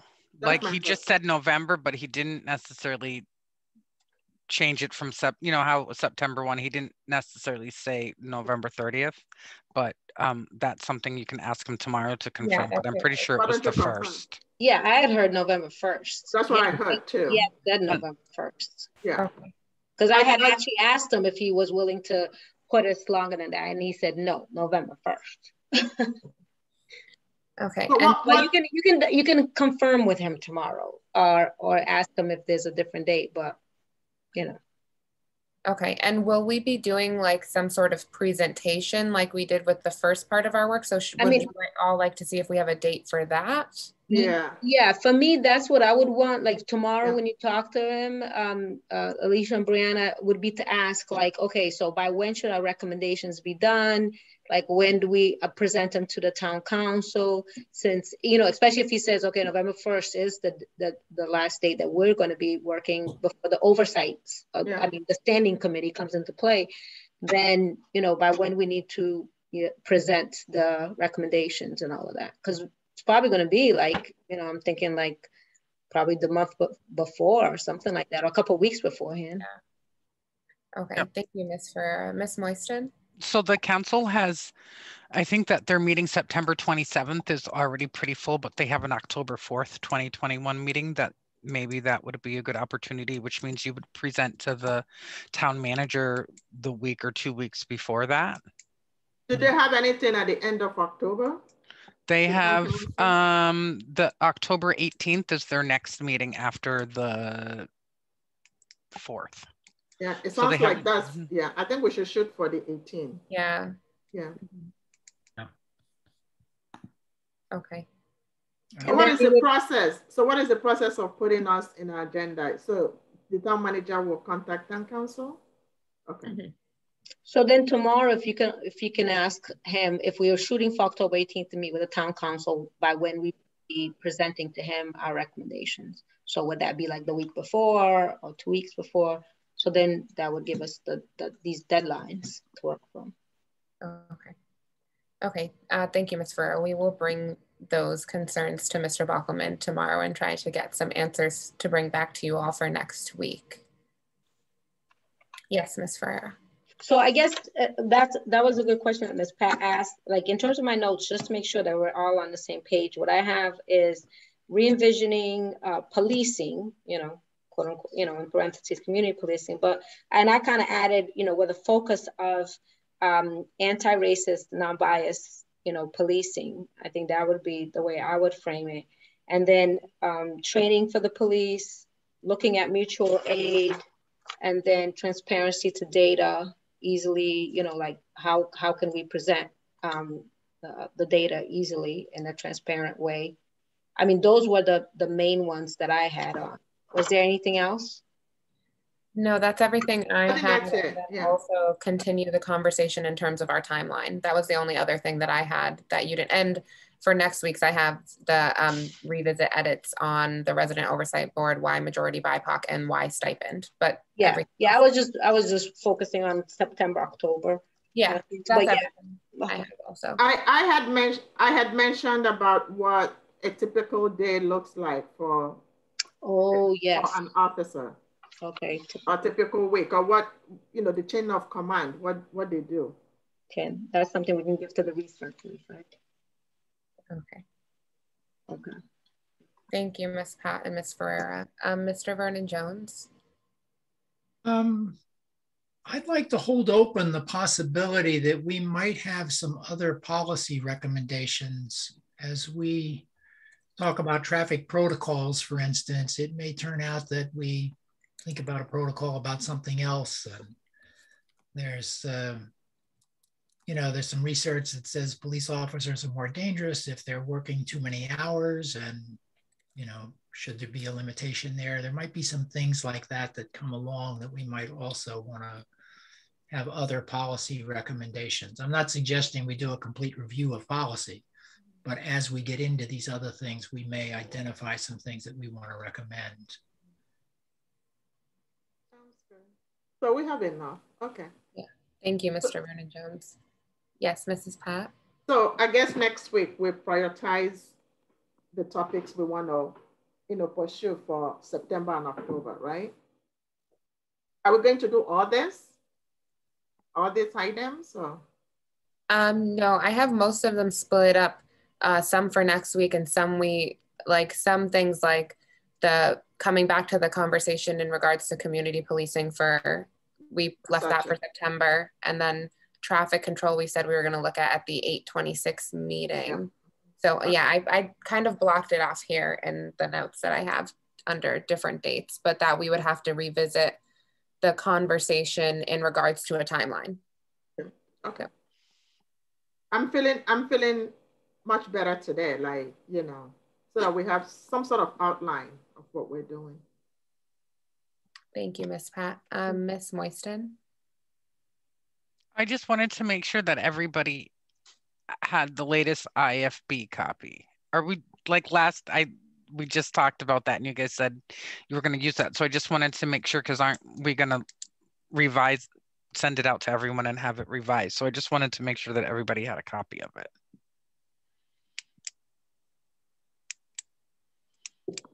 But yeah. So, okay. Sorry, Mr. Vernon Jones, and then Ms. Pat. Am I right that the document title was IFB 6? I think that's the latest one that it appears that I have. I think so. I'll just send it just in case. Thank you, Ms. Moisten. That would be helpful. I just sent you guys like 5 emails in a row. Sorry. So, yeah. Yes, Ms. Pat, and then Ms. Ferreira. So to be clear, we're not going to do anything about the IFB document until we hear back from our co-chairs, correct? Okay. Right. That was my question, so. Yeah. Thank you all. So we do have one more agenda item, and that is the CRESS implementation follow-up. So Brianna and I and Ms. Moisten did meet with the implementation this morning. So I just want to take a little bit of time to share significant updates from that meeting. So first, we have sent out our grant application for the Department of Health grant that we were speaking about last week. And we did submit that application with the collaboration of the African Diaspora Mental Health Association. And so they have given us a letter of commitment, and we are hoping that we will qualify for that grant opportunity, but just wanted to let you all know that we have officially applied to that grant for CRESS.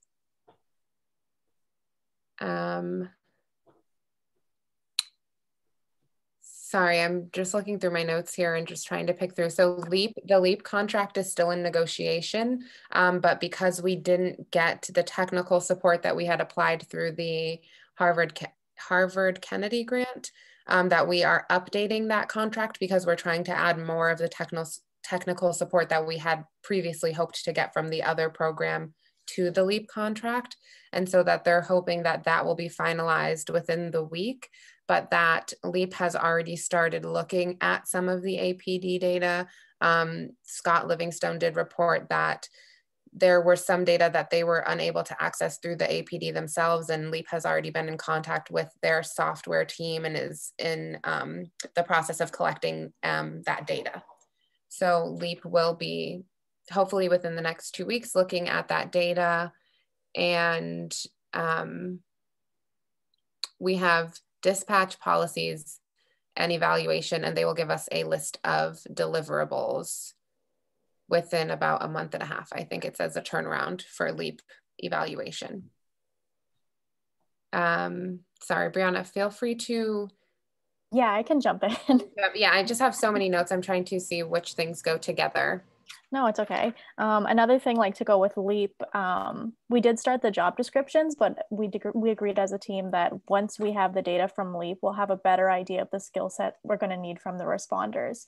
I know in our report and in our conversation, we talked about emphasizing lived experience, people that have behavioral health backgrounds and such. And once we have that data, we'll be able to craft the responders positions. Miss Pat, myself, and Alicia have been working on the job description for the director, but it's not at a point where it's, I would even say like a draft I'd be comfortable showing you guys. It's a work in progress. And the grant that we applied for, one of the things that we also have to do to prepare, to anticipate that we get it, is write a job description for a project manager for CRESS, along with the director. So that's something we're working on. And the project manager would work on things like the collaboration between the police department, the dispatch, the medics, the fire department, that type of thing. Whereas the director would be doing the training and the administrative stuff.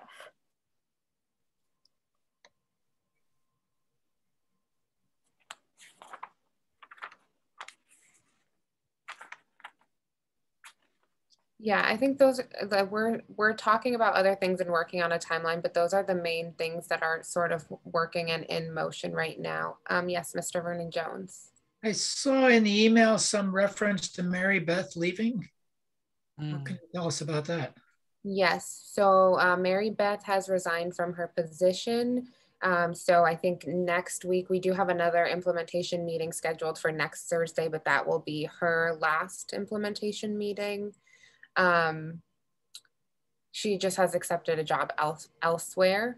And so we plan to continue to move forward with the implementation team. And we will also discuss that more with Mr. Bockelman tomorrow in terms of what we would need in order to move forward successfully. Yes, Miss Pat. So, did you guys, thank you to both of you. Ms. Marston, were you there today? Yes. Okay. Thank you guys for your time. Were you guys able to come up with the public forum? Yeah. Well, I think that we did discuss that in the sense of community outreach plan, and okay. So it's all about timing. So I think once we get the director position going a little bit more, then we'll start with the open forums for the community to get their input on what they would like to see the CRESS responder program be. And we won't be able to do it. It'll be too late to do it once the director comes, I would think. Like is something we should do as soon as possible. Yeah, I think, well, yes, but also I think we talked with Mr. Bockelman about doing it on an ongoing basis so that we can set up one so that we get guidance from the community, but then also give them opportunities for feedback so that at various stages throughout the implementation process, we can say, okay, we have this idea that we think is concrete and ready to go. Let's present it to the community and get some feedback. And so that we would also hope to build that in along the way so that there will be time for the director to also engage with the community while they build, because they're going to be really managing the team. So I think that they'll also need to engage in the community and what the community's expectations are. So I think we want the public outreach and the community engagement to be ongoing, but we haven't set final dates for those things yet. And then Alicia, Brianna, and Miss Alicia, Miss Brianna, and Miss Pat, if you guys can revise the job descriptions for, I'm trying to think of what it was. If we can post those before I go on vacation in August, that would be great. So I go on vacation on August 19th. So if we can post those, the final either that day or on the 18th. So that would mean that the three of you guys would need to work together with the revisions, and then I will bring it to the HR director for revisions there and to put it into the templated format of our job descriptions, and then bring it back to you guys for review, and then post on the 19th. So if we can somehow have all that done, and the HR director's on vacation next week. Okay, thank you, Ms. Moiston. Ms. Pat? Wouldn't we want to have the CSWG take a look at it too before we post it? Well, that's what I was saying, is to bring it back to you guys. Okay. So it would have to come back at next Thursday's meeting. Yeah, Thank you, Ms. Moisten. And Mr. Owen? Yeah, the draft that Alicia and I brought to the meeting today, it just had so many revisions, and we made revisions during the meeting. So I'll make them and then we can share them next week so everyone can take a look at them. And everybody, it was a fantastic job. Thank you, Ms. Moisten. Yeah, so I think the hope with that is that Brianna and I will be able to get those revisions for the next implementation meeting, which is next Thursday morning, so that at that meeting we can sort of solidify it with the implementation team and then share it with you all later that night to get feedback.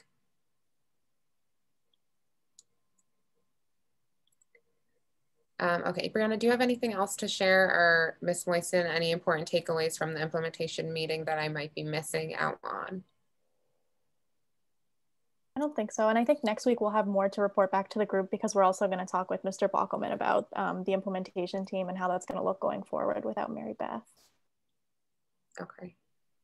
Yes. Ms. Pat? So this is not for anybody to respond, but why are our high-level administrators leaving their jobs? We have our health department director leave abruptly, and we have our senior center, is that what it's called? Senior center director leaving. That's it, what's going on?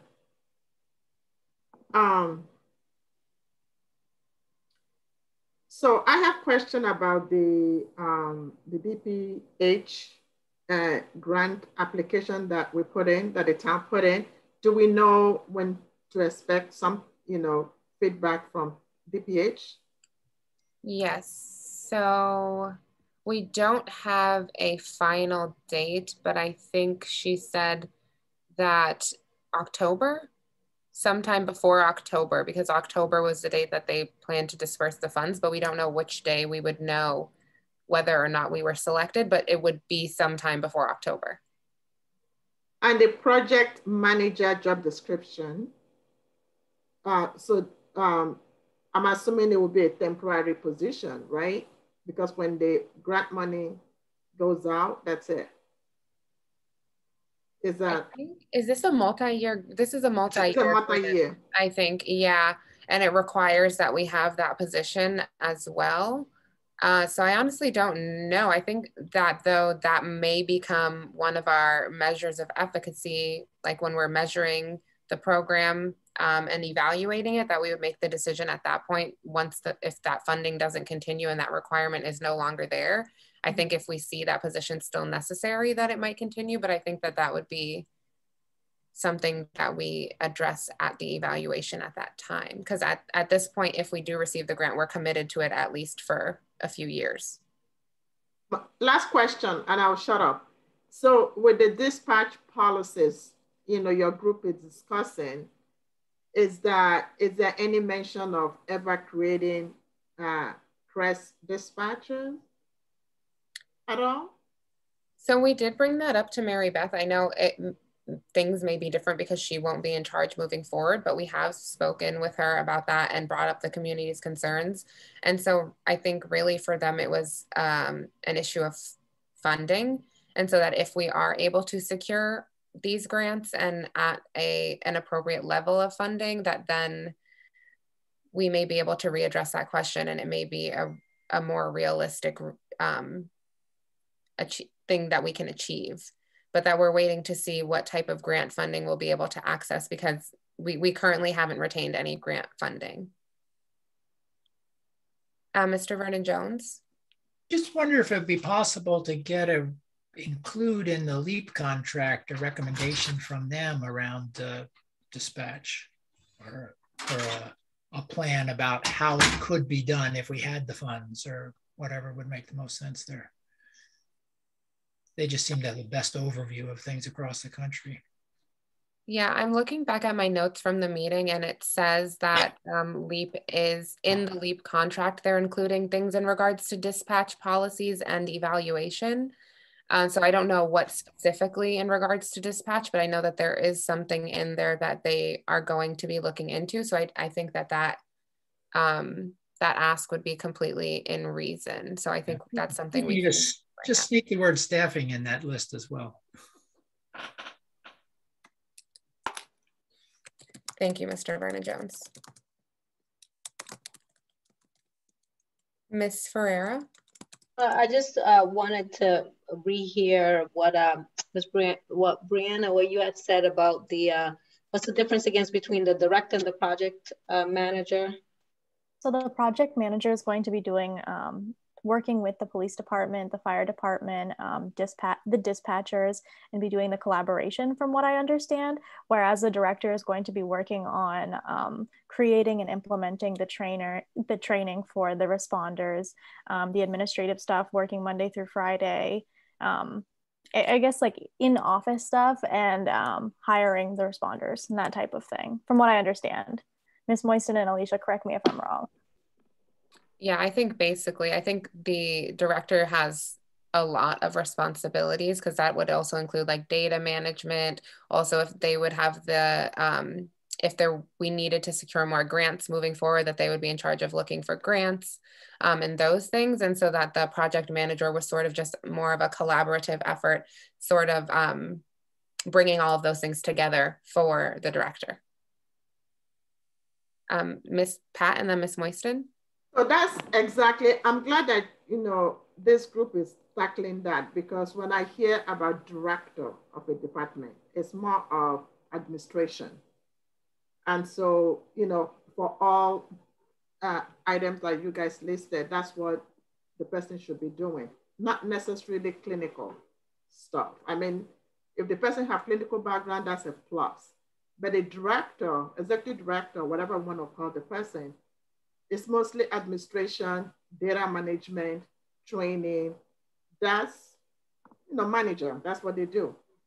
But the responders, it would be nice, with lived experiences, some professional work experience and things like that would be good for the responders. But for the director, administration purely. And yeah, so what I'm trying to say is the job description that we're working on will need to be really revamped very, very well. Because I alluded to that when I was editing it. It has to be administration. That's, training, personnel, stuff like that. Yes, thank you, Ms. Pat. Ms. Moisten? I was just gonna say that strategic planning is in there too, but also I kind of see the program manager as the assistant director. I mean, it's kind of equivalent to the same, where they're going to be taking the stuff that, a busy director can't do on the day-to-day basis to make sure that things are still operating smoothly, which I think is a great idea, to have for this position, any new position too, right? Especially if I don't know if admin support is coming. I'm not quite clear on that or not, but, oh no, part-time, correct? I think we hope so. Ms. Pat? So the town council and the town manager will not admit this. The CSWG, we knew this already, and we did recommended, didn't we have assistant director for CREST program? So we're just like using the word project manager. It doesn't matter what we call it. There has to be an assistant helping director, because too much work on the person's plate to handle. So it's like, instead of acknowledging CSWG of what we recommended, we're not going to get credit for it. So I want to put it out in the public so that when people are listening, go back to watch this, they will say, aha, DPH want them to have a project manager, aka assistant director that CSWG already recommended. Does that make sense to people? Yes, thank you, Ms. Pat. Yep.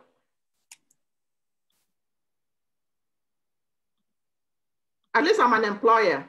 I'm a businesswoman, so that's my cup of tea. Thank you, Ms. Pat. Okay, and Brianna or Ms. Moisten, just to follow up one more time before I move on, if there's anything else from today's implementation meeting that we did not discuss yet. Okay.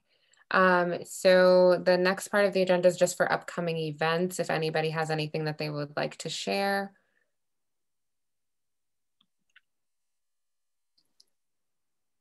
I think we have, yes, Ms. Moisten. It's okay. Yeah, I'm just going to unmute and mute myself. Sorry about that. So also, I just thought it was really important that we did talk about that if we do not get this grant, that we still need to connect and try to bring the African Diaspora Mental Health Association somehow over into the Amherst area. So we still need to, I think that's an important piece. So we still need to stay very connected to them in some way. So that's something to think about as well. Thank you, Ms. Moisten. Ms. Pat? So I'm sorry to hear and to see Ms. Mary Beth go, but I just wanted to comment how responsive she was last week when I attended the meeting, and how quickly, you know, she got into action. That's the kind of administrators we want, like listen to BIPOC, what we're saying, take action, and not just, you know, agree with us and listen and not do anything. She was quick, boom, boom, boom, boom, boom. And so, you know, sorry that she's moving on, but I wish her the best. Thank you, Ms. Pat. So I also did want to share here that Marcy Sklo from the League of Women Voters sent us an event for Active Bystander for Law Enforcement conference that will be happening next week. I'm not sure if you all received that email, but it looks like it's taking place Thursday, August 11th and Friday, August 12th from 11 a.m. to 5 p.m. There's a bunch of different events happening throughout the day, so it's not something that you would have to attend the whole day. And we have an agenda here that I can send out to you all if you are interested. And then we have our date. Oh, thank you, Ms. Moisten.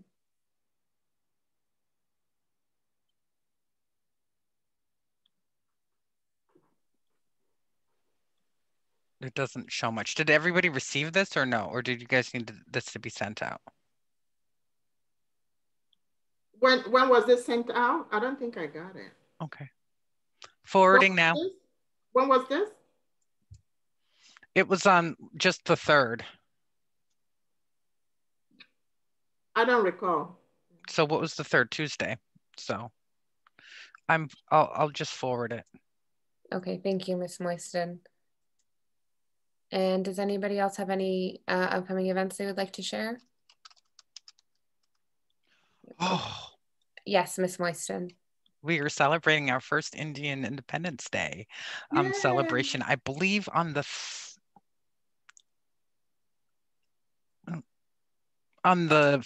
16th, or I'll have more information at our next meeting about it. But we're super excited here to have that happen. Nice. Awesome. Thank you, Ms. Moisten. And so for next meeting date, I think we did say we are going to meet next Thursday, the 12th, 5:30 to 7:30. And are there any other topics not anticipated within 24 hours of the meeting that anyone would like to discuss at this time? Mr. Vernon Jones? I just want to say another thank you to our 2 co-chairs. You are working so hard, and I really appreciate it. Thank you all. Incredible. Thank you all for all you guys' work. I feel like we've been really killing it the last month and a half, more than ever. Like, I know that I feel like everyone's on the verge of burnout, and I hope that everyone's taking care of themselves. And I appreciate all of you for all the work you're all doing. Yeah, thank you, Brianna. I'm in agreement. I feel like we've made incredible traction within the last couple of weeks, and we hit sort of a moment of being discouraged when we heard we weren't going to get consultants and what we were going to do. And I feel like we really just took off. So I really appreciate you all and your hard work and commitment. I think we're going to come out with great results. So with that being said, and all of our business tonight being complete, I would like to call this meeting adjourned. Sounds good. Take care of yourselves. Be well. Be well, everyone. Be well. Bye.